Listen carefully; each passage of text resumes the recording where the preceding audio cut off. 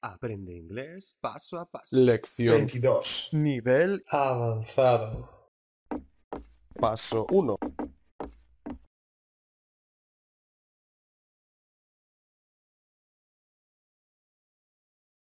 Gramática 1. Ejercicios a traducir. Okay, are you ready? Yes, I am. Well, let's start. Depende de la añada del vino. It depends on the year of the wine. Depende de la aerolínea que elijas. It depends on the airline you choose. It depends on the airline you choose. Depende de su actitud de él. It depends on his attitude. It depends on his attitude. Depende de su humor de ella. It depends on her mood. It depends on her mood. Depende del tipo de altavoces que utilices. Claro. It depends on the type of speakers you use.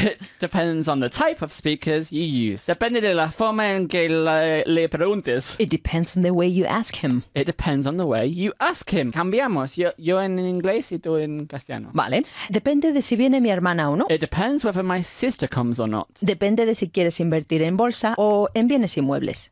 It depends whether you want to invest in the stock market or in the real estate. Depende de si tengo tiempo o no. It depends whether I have time or not. Depende de si se llevan bien o no. It depends whether they get on with each other or not. Depende de si utilizas gasolina o gasoil. It depends whether you use petrol or diesel. Depende de si quieren comprar una casa o alquilar un apartamento. It depends whether they want to buy a house or rent a flat.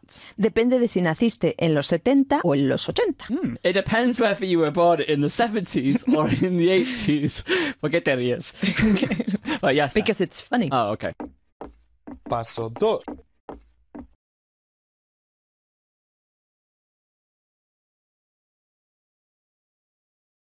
Exprésate como un nativo. Okay, it's time for an expression. Well, to express yourself like a native. ¿Cómo se dice en inglés, Elena? ¿De qué se ve, por ejemplo, el amor? El amor. What's the point of love? Very good. What's the point of love? Y en los casos que vamos a ver ahora, también se puede decir what's the point in. Ejercicios a traducir.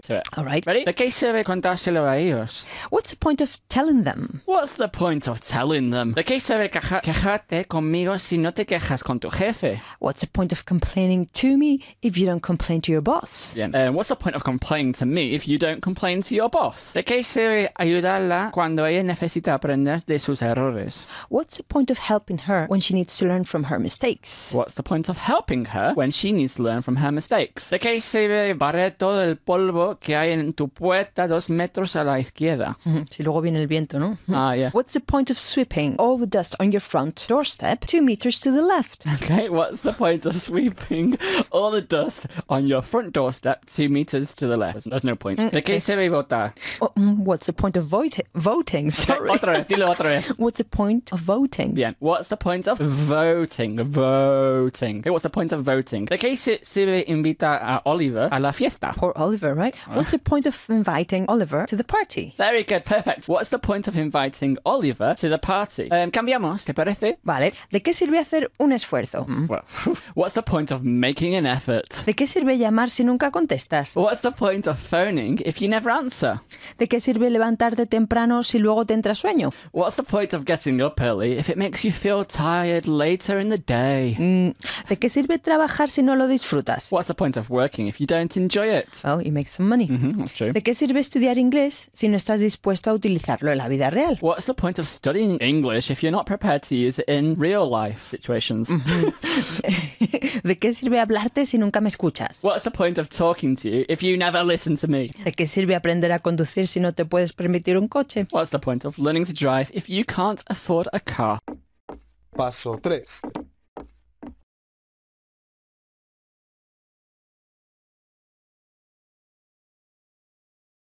Pronunciación. Okay, Elena, are you hungry? A little bit, yeah. Well, we're going to practice with the word chocolate, okay? Chocolate. Great. Because it's very commonly mispronounced by students, okay? We don't say chocolate, es con 2 sílabas. Chocolate, dilo tú. Ejercicios a traducir. Okay. Depende del chocolate. Siempre. It depends on the chocolate. It certainly does. It depends on the chocolate. ¿Para qué se fabrica tu propio chocolate? What's the point of making your own chocolate? What's the point of making your own chocolates. Cheaper. Depende de si utilizas chocolate con leche o chocolate blanco. Chocolate con leche es milk chocolate, ¿no? Pues, it depends on whether you use milk chocolate or white chocolate. It depends on whether you use milk chocolate or white chocolate. No sirve de nada añadir más chocolate. There's no point in adding more chocolate. No, there's no point in adding more chocolate. Very good. ¿Y preferías que yo utilizara chocolate negro en la receta? Would you rather I used dark chocolate in the recipe? Good. Would you rather I used dark chocolate in the recipe? Y se les han acabado las pepitas de chocolate. Uh-oh. They've sold out of chocolate chips. Oh no, they've sold out of chocolate chips. Pon el chocolate y los plátanos en la barbacoa antes de que se apague el fuego. Okay. Put the chocolate and bananas on the barbecue before the fire goes out. Why? Put the chocolate and bananas on the barbecue before the fire goes out. For a fondue, maybe. Okay, let's change. Cuesta acostumbrarse al chocolate de este país. The chocolate in this country takes some time getting used to. Some time getting used to? O también puedes decir some getting used to. Okay. In time. Vale. ¿Que le tengo cariño al chocolate? ¿Qué insinúas? Okay, I am fond of chocolate. What are you trying to get at? Compraron chocolate en una tienda en el paseo marítimo. They bought some chocolate in a shop on the promenade. Preferiría que no les compraras tanto chocolate a los niños. I'd rather you didn't buy the kids so much chocolate. No cabe todo el chocolate en mi maleta. Tendremos que dejar un poco. The chocolate won't all fit in my suitcase. We'll have to leave some. There's a problem there. Alguien es adicto, ¿no? De chocolate. Sí. Oí por casualidad que Jack estuvo malo después de comer demasiado chocolate el otro día. I overheard that Jack was sick after eating too much chocolate the other day. La empresa compró una cantidad de chocolate por valor de más de $250,000 el año pasado. Okay, the company purchased over $250,000 worth of chocolate last year. Very good, Elena. Perfect. Thank you. Paso 4.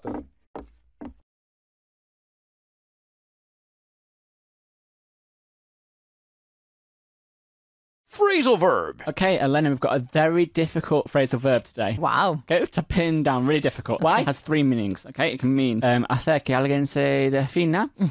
It can also mean saber decir. Okay. And it can also mean inmovilizar a alguien, like to pin someone literally down with. Ejercicios. A traducir. Vale. Es muy difícil conseguir que el ministro de Exteriores se defina. It's really difficult to pin the foreign secretary down. Excellent pronunciation, well done. It's really difficult to pin the foreign secretary down. Hay algo en él que no me gusta, pero no sabría decirte exactamente.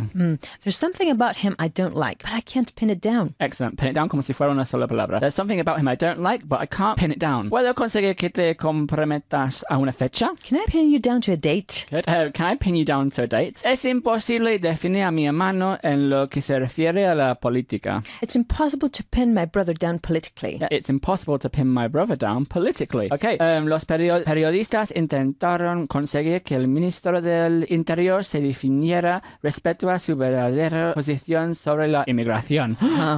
The journalists tried to pin down the Home Secretary regarding his real position on immigration. Good. The journalist tried to pin down the Home Secretary regarding his real position on immigration. Hay algo muy raro en Elisa, pero no sabría decirte exactamente lo que es. There's something really weird about Elisa, but I just can't pin down what it is. Okay, good. There's something really weird about Elisa, but I just can't pin down what it is. Es imposible conseguir que el director general se defina. It's impossible to pin the managing director down. Okay, it's impossible to pin the managing director down. Cambiamos. Vale, se le cayó el armario a él y le inmovilizó. Afortunadamente, él estaba bien. Oh, good. Good news. The closet fell on him and pinned him down. Luckily, he was okay. Aquel árbol te habría inmovilizado si hubieras estado ahí de pie cuando se cayó. That tree would have pinned you down if you'd been standing there when it fell. Que tengas suerte para intentar hacer que ella se defina. Llevo siglos intentándolo, pero en vano. Good luck trying to pin her down. I've been trying for ages, but to no avail. La prensa intentaba hacer que el alcalde se definiera respecto al déficit en el presupuesto. The press tried to pin down the mayor regarding the budget deficit. Hay algo en él que a ella no le gusta, pero no sabe decir lo que es. There's something about him that she doesn't like, but she can't pin down what it is. Había en algo que a ella no le gustaba, pero no sabía decir lo que era. There was something about him that she didn't like, but she couldn't pin down what it was. Ella logró inmovilizar al intruso antes de que llegara la policía. Muy bien, ella.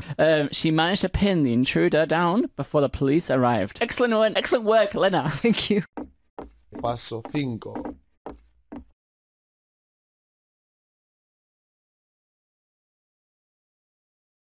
Vocabulario. Landscapes, paisajes. Ejercicios. A traducir. La duración de la caminata depende de si podemos andar por el barranco o no. The length of the hike depends on whether we can walk through the ravine or not. Very good. Ravine, good. Por este desfiladero pasa un arroyo. A stream runs through this gorge. Very good. Gorge. La cala está a unos cuantos kilómetros de los acantilados. Es impresionante. The cove is a good few kilometers from the cliffs. It's breathtaking. Yeah, cove and cliffs. Sácame una foto al lado de esta orilla del río. Take a photo of me by this riverbank. Very good. By this riverbank. Excellent. Pasé toda la tarde andando por la orilla del mar. I spent all afternoon walking along the seashore. Along the seashore. Excellent. ¿Y para qué serviría ver un prado? What's the point in going to see a meadow? Excellent. Un prado, a meadow. Cambiamos. Antes, yo vivía al lado de una cala. I used to live by a cove. ¿Vale la pena ir a ver las praderas? Is it worth going to see the meadows? ¿Cuál es la diferencia entre un desfiladero y un barranco? What's the difference between a gorge and a ravine? Hay unas vistas impresionantes por donde los acantilados. There are breathtaking views by the cliffs. Ella vende conchas de mar en la orilla del mar. She sells seashells on the seashore. Well done. Todo se reduce al hecho de que este arroyo está en mis tierras y no en las tuyas. What it all boils down to is that this stream is on my land and not on yours. La caminata nos lleva por la orilla del río. The hike takes us along the riverbank. Paso 6.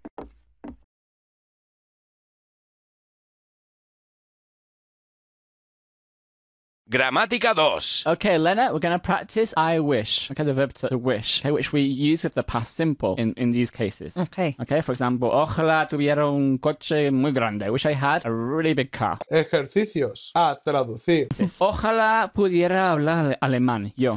I wish I could speak German. I wish I could speak German. Ojalá entendiera la televisión norteamericana. I wish I understood American television. Excellent. Ojalá fuera más alto. Yo. I wish I were taller. I wish I were taller. Great. Ojalá yo estuviera más en forma. I wish I were fitter. Good. I wish I were fitter. Ahora voy a decir una frase y tú tienes que decir lo contrario. Okay. Okay, so for example, you're fat. I wish I were thin. Okay, you have very little free time. I wish I had more free time. You have a small house. I wish I had a big house. Okay, should we change? Okay, pues traduce. Ojalá yo no tuviera tantos problemas. I wish I didn't have so many problems. Ojalá no tuvieras que trabajar tantas horas. I wish you didn't have to work so many hours. Ojalá yo no hablara francés tan mal. I wish I didn't speak French so badly. Ojalá yo no estuviera tan tonto. I wish I weren't so silly. And now you have to wish for the opposite. Oh, okay. You have a lot of work to do. I wish I didn't have so much work to do. You're extremely gullible. I wish I weren't so gullible. You have a lot of friends. They're always calling you and you never have any time to yourself. I wish I didn't have so many friends. Okay. Good stuff. Paso 7.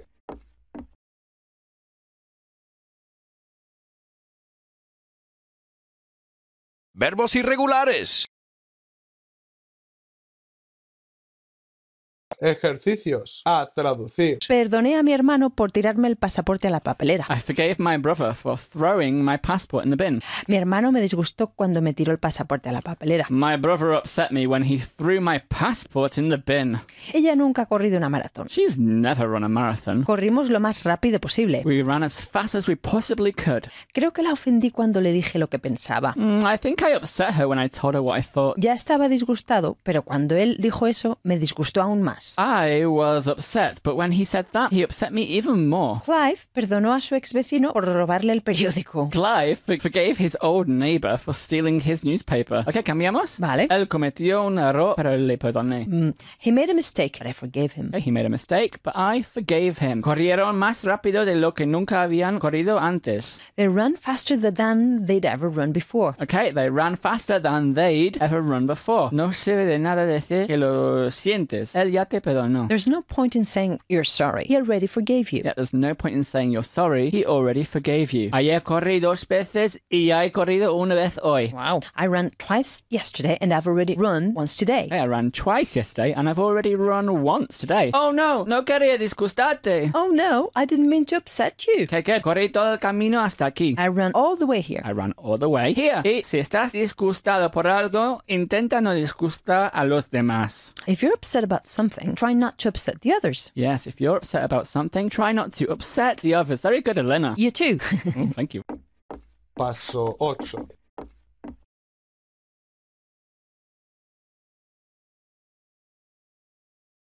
Comprensión auditiva. Ejercicios. Okay, Elena, how's your listening skills? All right. Okay, well, let's give it some practice, okay? I'm going to read this text, and it's by Finetta. All right. Okay. Hey, Mary, which would you rather have? A sure gain of €3,000 or an 80% chance of winning €4,000 and a 20% chance of winning nothing? And what if it were a choice between a sure loss of €3,000 or an 80% chance of losing €4,000 and a 20% chance of losing nothing? Our willingness to accept risk is higher when we are facing possible loss than when the identical risk is presented in terms of potential gain. Did you get all that?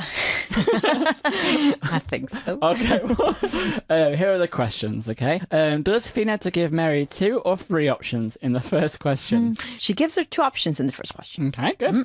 Which is the first option that she gives her? She gives her the option of a sure gain of €3,000. Okay. Which is the second option she gives her? Second option she gives her is that of an 80% chance of winning €4,000 and a 20% chance of winning nothing. Excellent. Between which options does Mary have to choose in the second question? She has to choose between a sure loss of €3,000 or an 80% chance of losing €4,000 and a 20% chance of losing nothing. Wow, you're really good at this.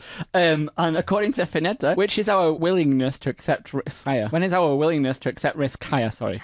According to her, our willingness to accept risk is higher when we are facing possible loss than when the identical risk is presented in terms of potential gain. That is incredible, Elena. Well done.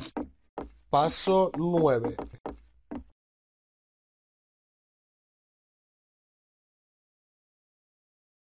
Números. Okay, it's time for some numbers, Elena. You ready? I'm Ejercicios.